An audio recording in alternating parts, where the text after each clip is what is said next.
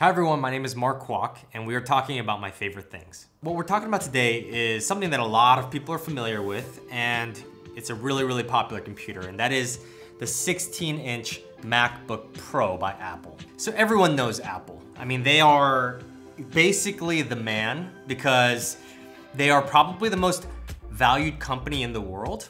Clearly everyone has had an Apple device or seen one or used one. You can't go 5 feet in San Francisco without seeing some sort of iPhone or AirPod or something like that.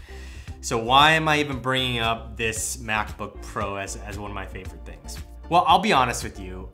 There is a reason why Apple is so valued and so respected. And frankly, in terms of consumer electronics, I would imagine that every single company looks up to Apple. I am an Apple fanboy, and it hurts me a little bit to say that because I do want to support smaller businesses or innovative companies or, not just the man.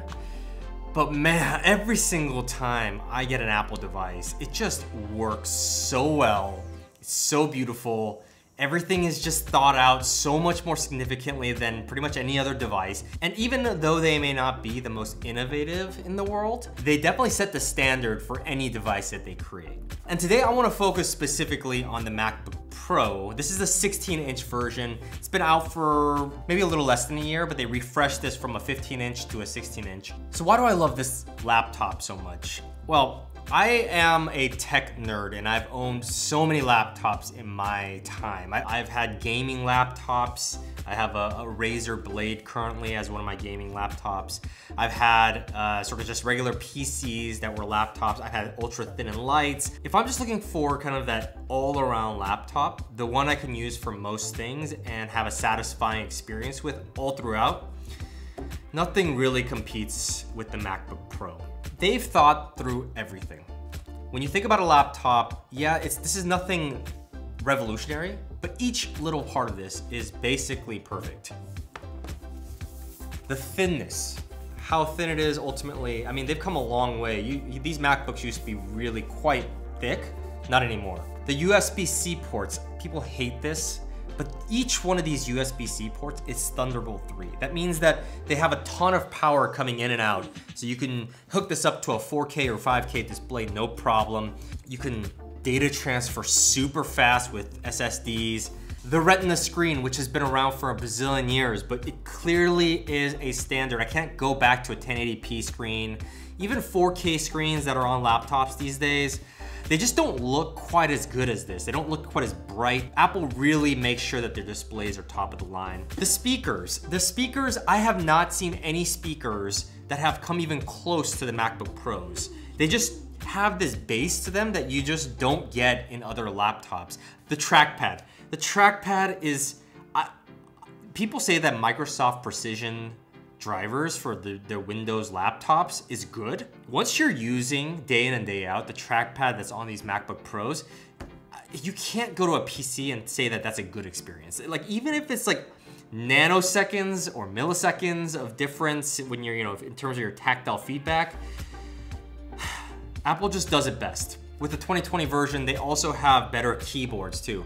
It was really annoying for a lot of folks who had those butterfly keyboards, which were great keyboards if you get used to it, but they weren't as reliable, so people would run into problems. These are scissor switches. You're gonna get back to that kind of low profile that MacBooks have, but it is more reliable. The fact that you can charge these with USB-C. I mean, most laptops that have a lot of power that you have to do like video editing for and so on, you can't charge it with just USB-C. You have to use some giant brick, like 200-watt brick. It even comes down to something as simple as, can you open this with one hand? Can you close it down, no problem? Every part of the journey of using an Apple laptop has been thought out. And that's just good product design, and I can't deny it. Now, why did I choose the 16-inch MacBook Pro over the smaller MacBook Pros or the 13-inch ones, or even a MacBook Air or something like that? I think they've come to a really good place around weight and size, and also getting a big screen and being able to be more productive. I think they've wrapped that into like this perfect equilibrium here, where now you get a great screen, you get more speakers, you get kind of like the benefits of having a bigger chassis while still being small enough and light enough and sleek enough that it doesn't have any problems fitting into any backpack. I don't really feel the weight of it significantly more than a 13-inch. It is heavier, there is no doubt about that, but you're getting the power that you don't get out of a 13-inch. So that trade-off, when I think about all the different trade-offs, this is kind of the perfect area for me. So what are the things I don't like about this laptop? I think there's a couple. One, I can't game on it, I already mentioned that. I also don't like that it is significantly more expensive than other laptops.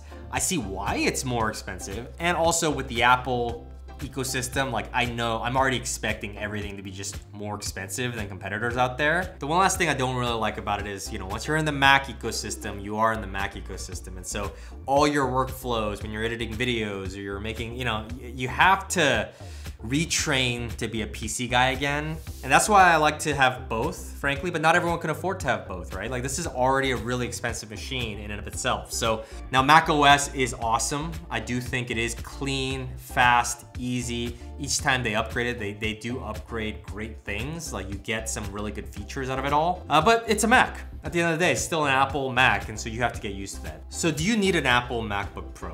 No, of course not. This is cream of the crop in the MacBook family.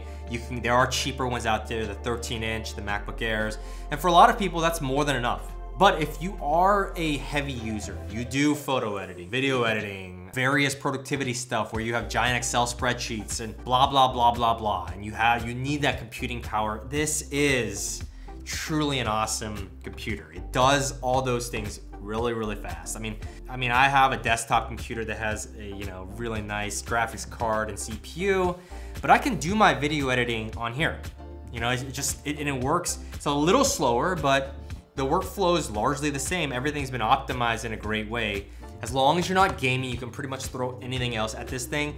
And I think they've perfected it. You know, the 2020 version, especially with the better keyboard, the Touch ID aspect, like all these things have made this computer my choice when it comes to having a laptop. Now, I totally understand if you don't want to support Apple.